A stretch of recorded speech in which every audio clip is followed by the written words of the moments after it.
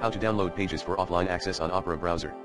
Here are the steps on how to download pages for offline access on Opera browser. Open the Opera browser and go to the website you want to download.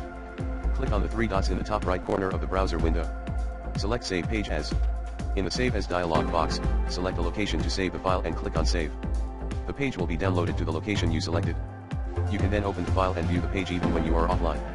Here are some additional tips for downloading pages for offline access on Opera browser. You can also download pages by clicking on the download button in the address bar.